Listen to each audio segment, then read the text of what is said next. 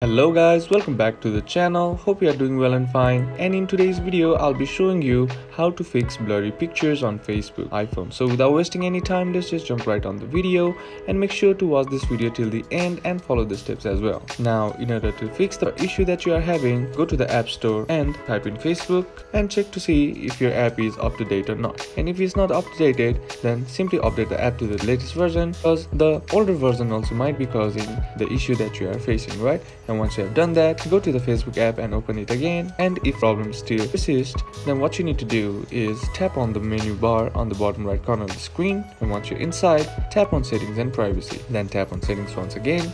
And now once you're here, scroll down and tap on media. Now all you gotta do is toggle this video quality to optimized and then autoplay to on mobile data and Wi-Fi. And here under video and photo settings option, you have three options, that is reduced 3D photo motion, upload video SD, and photo upload SD, something like this. Be sure to toggle both those options on, and once you have done that, just close the app and then open the app and try again. And that's basically should fix the issue, and that's basically how you can do it. And that's it for today's video guys. Hope this video was useful to you. Leave a like if you did, comment down below what the next video should be on, consider subbing to the channel. Thank you for watching. Bye bye.